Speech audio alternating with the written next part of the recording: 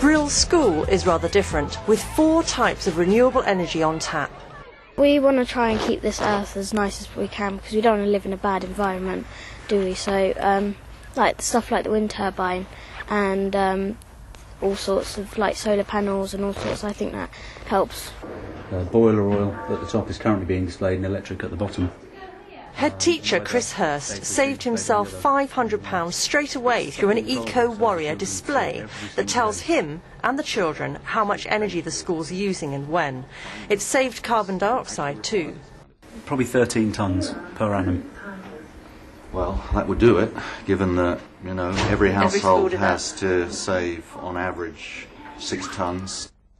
Outside, they're building 3 new classrooms whose heat will come from the natural warmth below the Earth's surface.